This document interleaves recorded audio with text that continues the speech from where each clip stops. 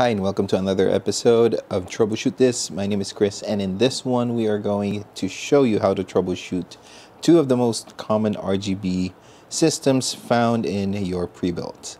Let's get started. Alright, so we are starting off with our first RGB system that is usually found in your pre-builts, which is going to be this one right here. This is the Skytech RGB controller. And it usually comes with a remote like this one. It is off right now. We can turn it on by pressing that button. You can select different colors if you want to, and you have different modes. Just so I can give you an overview of this one, like the remote, the functions and everything. This will be the different modes for it, so that will control your lights, their patterns, their colors. And the S up here, that will control the speed of the animation of the lights. If they're breathing, you can see they are breathing faster. If I put it lower, they're going to do it slower. And we have the brightness here, so you can choose to have it dim, like so. Or if you keep pressing it, they become brighter. And lastly, these are the fan speeds. So if I press this, you can hear them spool up. Right there, and if I press the smaller fan blade right here, it'll make them run at a slower rate. So basically that is the function of the remote. We're gonna go back now here to the fans themselves. Now if your system is basically, once it's working well, you can see all of these are lit, but if one of them, for example, is not lit up, there's a trick to these fan controllers. You can see the labels here. It says fan 1, fan 2, fan 3. If by any, how do I say this?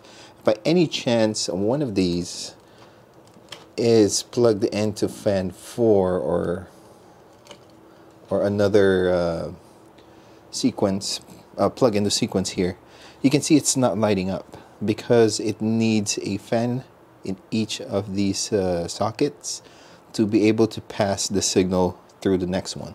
If there is a break on the chain here, then it's not going to pass it towards the rest of this one.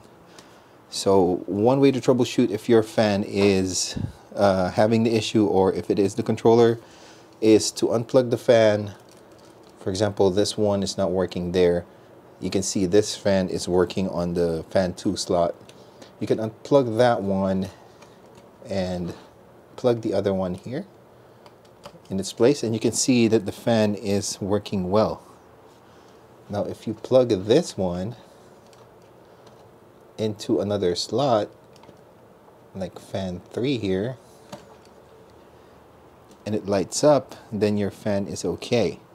If however it does not light up and it still shows the same symptoms as it did when it was on the original slot here, then you might have a problem with the fan itself. And if that's the case, just contact customer service. We'll send you a replacement one. So given that we have now established that these need to be in sequence, you now have the knowledge to troubleshoot your fans if one is not working, see if they are in sequence, or one is plugged in like if it skipped a slot or a socket, then that breaks the chain of the signal. One thing to note is on the other side here, there's fan, let me see, 5, 6, 7, and 8.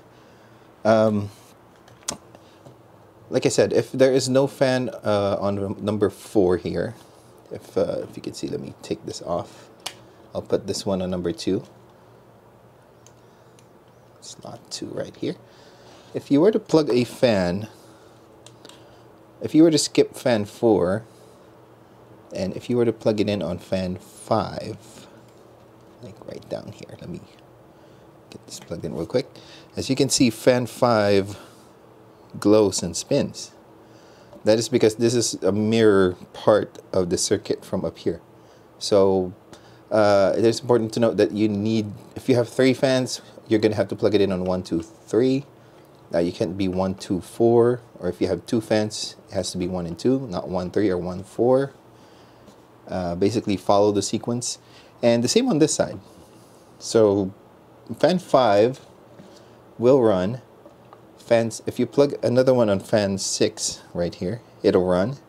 Fan 7, it will, as long as they are populated here. But same as the one on the top, if you plug a fan and skip a connection here, it will not pass the signal along, and you will have a blank. Let me see. I'll show you right now. I'm going to plug this on fan connector number 7. See? No lights. But if I plug it in on fan 6, there we go. That's fan number 5 and fan number 6. So always keep it in sequence. That's pretty much all you need to do to troubleshoot it. If there are no lights at all, then that's another issue we're going to tackle right now. If your fans do not light up at all, let me plug this in right here again.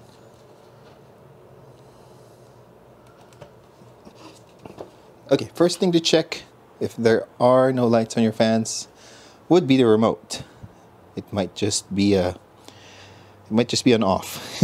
So sometimes it's as simple as that. Just press the on button, and there we go. Now, in the case that you or somebody else might have played with the remote and they might have held on or pressed the motherboard sync button. Let me see here. It's actually not responding right now because it's not connected to a motherboard. So yeah, let me just tell you about this feature here, the MB. If I can get this to focus. The MB means it will sync to your motherboard's RGB settings. It has this cable right here, which has a 3-pin ARGB connection. So, you know, these are the ones that plug into your motherboard so you can control your RGB via software, and basically you can, hopefully, don't ditch the remote, just keep it, you need it. Alright, these are very hard to come by, so I don't think we have any spares that we can send out at the moment, so just hold on to these, put this in a safe place if you are going to use software control, just in case. So yeah, once you have this connected to your motherboard, you need to hold this button down. I think it's, you have to like tap it or hold it, and the RGBs on your fans will sync to the ones that is configured on your motherboard. So if your motherboard is configured with a different color, you should see that reflect on your fans once you press that button. Now you can use your softwares like Aura Sync or whatever your motherboard comes with, and you can control and set your different RGB patterns and colors on your fans that way. So so far that's pretty much it. One more thing, I will disconnect this one to show you a specific connection that I actually do not have right now, but it is good to know. On this controller, as soon as it focuses, you can see there's LED 1 here. So what that is for, it's usually what, 1, 2, 3, 4 pin? Yeah, it is a 4-pin connection. LED 1 and LED 2 are for auxiliary connections. For example, your RGB AIOs, your all-in-one coolers, they have that ring right around the cooler itself, and they will have these connectors right there. So this is where they plug in. And again, they will sync with whatever you have going on with this controller or with the software on the motherboard. Depending on what mode you are, it will mimic whatever color and pattern is going on your other fans. So that's pretty much for the Skytech controller. If you have any questions about this, or if you're having difficulties with yours, just leave a comment down below, and we'll, you know, as always, we'll do our best to help you out, troubleshoot further, and get your issues sorted. So let's move on to the other fan controller, and I will get these all sorted out, and we'll put the other fans in here. Stay tuned. Alright, we are now moving on to the Inwin fans and controller. Now, this is the simpler one of the two, and when I say simpler one, it is really simple to troubleshoot these. So basically, there are two types of fans for the Inwin configurations. One will be this type of fan, which has these connectors on it. So you can see there is a set of two cables coming out from them. One, if I can get this to focus real quick, give me a second. Okay, one will be the cable harness for daisy chaining the RGBs on it. So this part will be plugged in. The first fan will have this part plugged into your ARGB connection on your motherboard, and then it will daisy chain onto the rest of the fans using this cable here. So basically this cable goes to the next fan. It'll be connected like so, and then the other tail of this will connect to the next fan, and so on. The other side of the cable will be these let me try and focus this real quick again. All right, so these connectors here, if you can see, trying to get this camera to focus real quick here. Okay, perfect. All right, this would be the cable that will provide the power and the speed to your fan.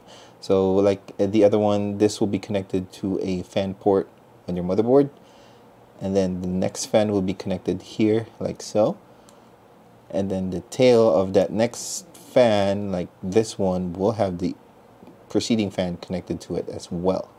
So if one of these things are not working on yours, then you can easily trace which of them is not connected properly to the chain, and you can literally take the fan off of the chain and bypass it to test if one or two or three of the other fans will work properly once you connect them to the first fan.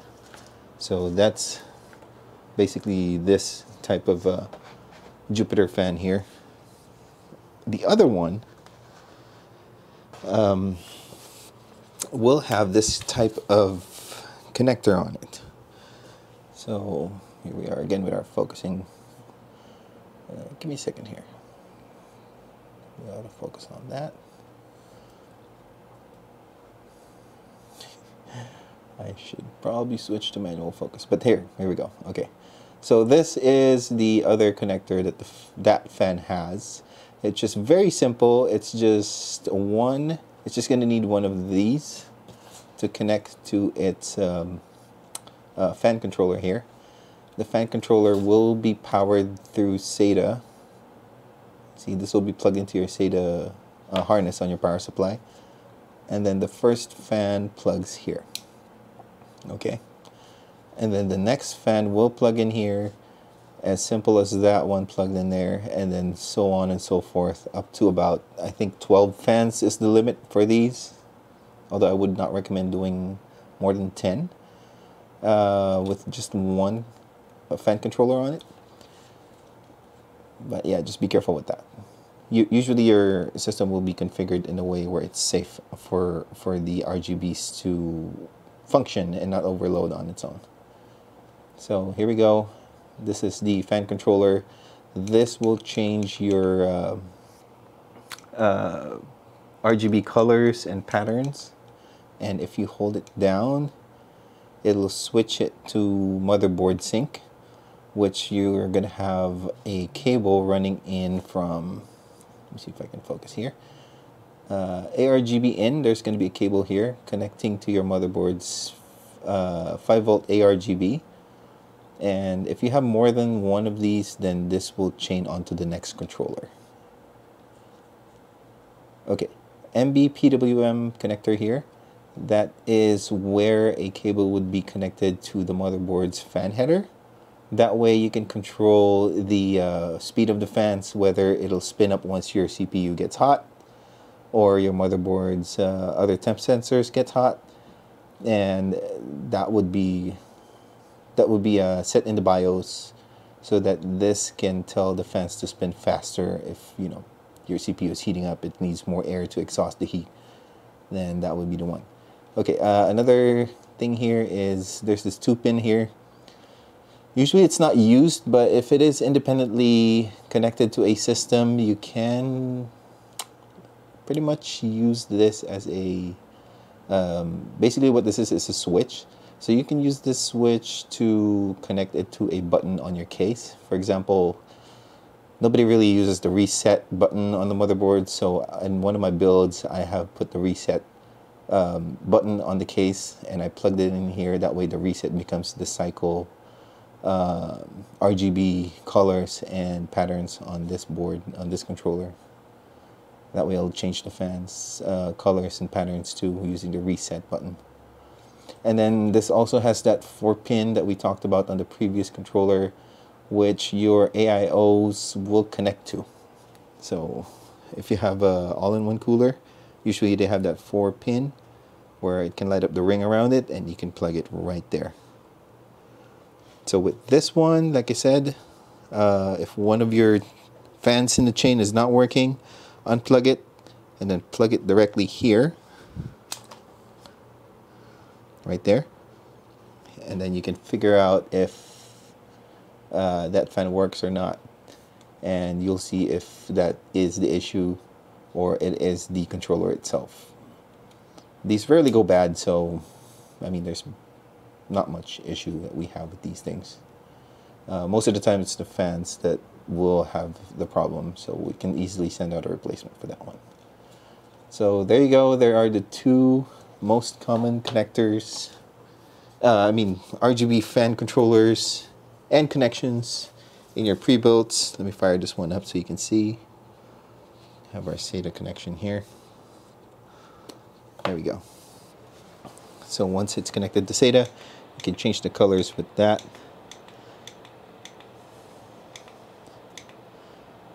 I like this one. This actually stacks up. So yeah.